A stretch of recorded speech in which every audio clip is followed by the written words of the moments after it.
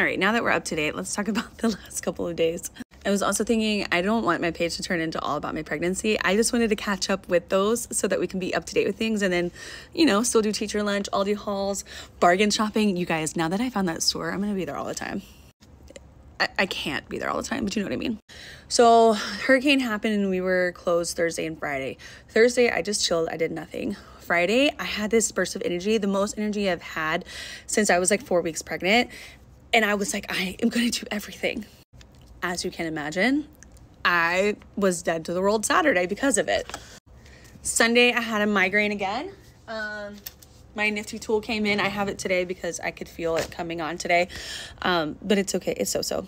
And then Monday and Tuesday, I had like some energy. So I set a timer of only about an hour for doing some cleaning because I'm like, we got to get the house together. You know what I'm saying? And then yesterday we had the appointment, and emotionally and mentally, it kind of set me back a little bit.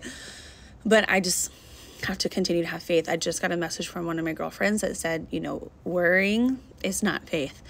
And that really hit my core. So I am just going to lean in on my faith, and everything's going to be okay. And I'm just going to continue to do what the doctor said.